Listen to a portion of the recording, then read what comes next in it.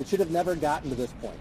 When we look at the city of Madison, where just a week ago the mayor had to apologize for making a video praising the police and the hard job that they do, we see that Governor Evers has basically stood silent until today when he did his walk around to be able to see what was going on in downtown Madison. If a protester tears down the statue or attacks a state senator or goes and blocks traffic and attacks people in their vehicles, they will be held accountable too.